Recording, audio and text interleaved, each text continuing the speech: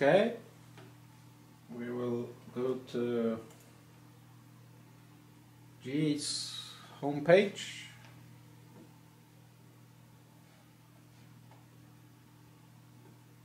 ginnovations.com, and I have found the easiest way is to use product, then selecting Naza M,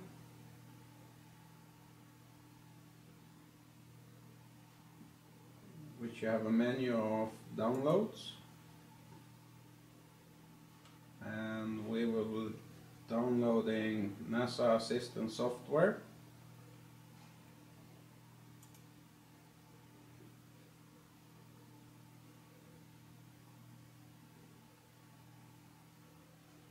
And make sure that you save the file at a place where you can easily find it. I choose to save it on my desktop. Okay, the Naza install program has downloaded, and I saved it on the desktop, so I will just double click and let the program install what's needed.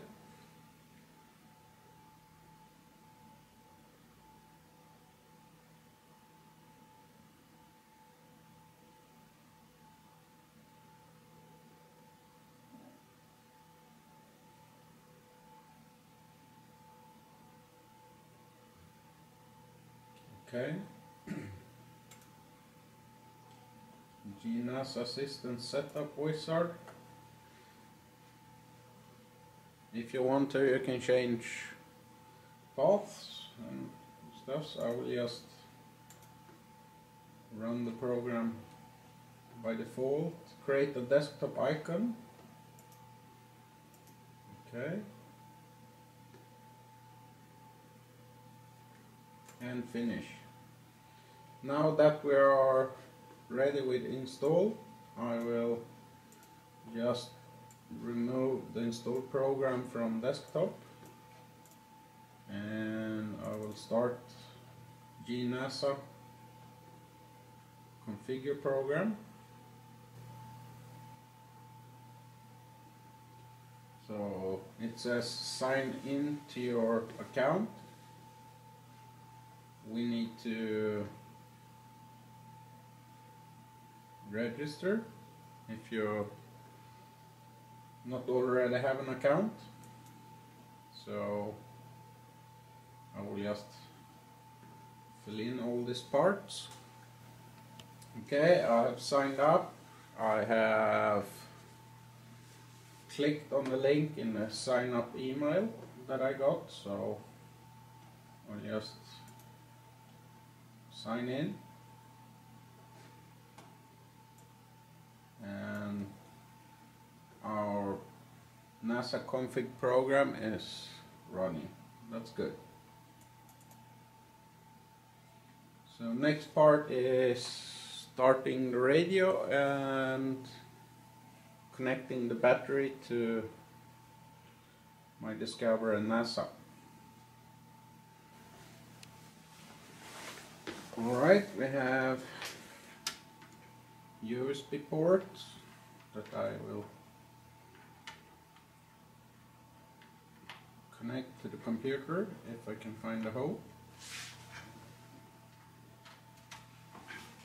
Our USB port is connected, so I'll turn on the radio, and before I connect in the battery, I'm gonna change the camera angle so you can see what's happening on the screen. Okay, we're ready. I'm gonna plug in the battery, and my computer is installing device driver software.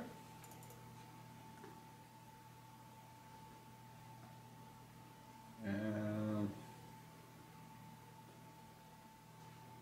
hopefully says device driver software was not successfully installed. So I'll go to computer, right click, choosing properties, device manager, and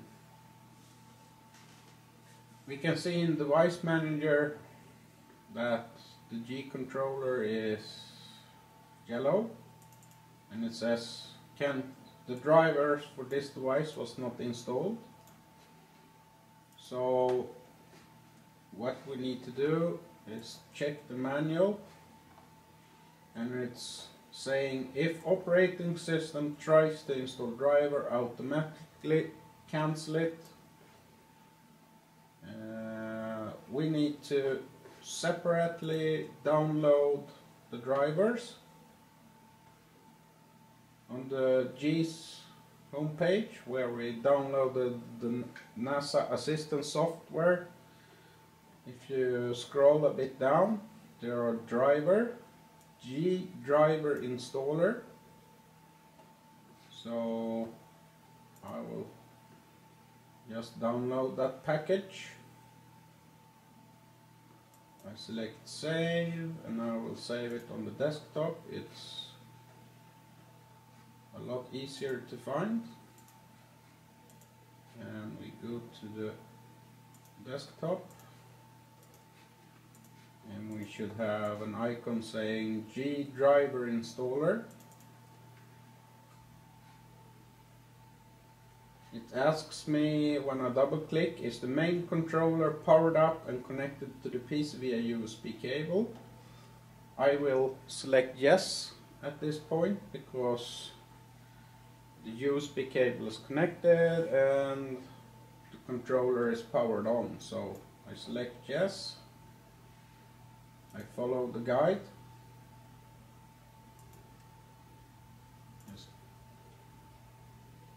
And there will be a new dialog box. Welcome to G controller driver installer. Okay. We got a dialog box, Windows security. It says Windows can't verify the publisher of this driver software. This is no virus or something else. It's just as simple that the G software engineering team hasn't signed their drivers. So in this case I'm gonna select install this driver software anyway. If you choose do not install this driver software, you will never get your software to work. So I select install, and the computer continues to install the driver.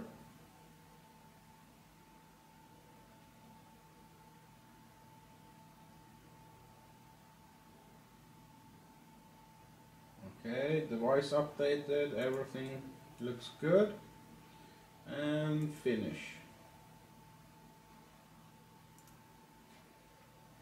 So I'll just put the driver installer in the recycle bin, and I will be starting. Oh, sorry, it's already running in the background.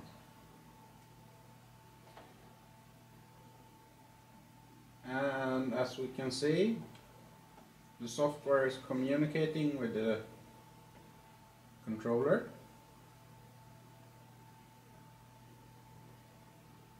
And in the top it says version does not match. So this is the main.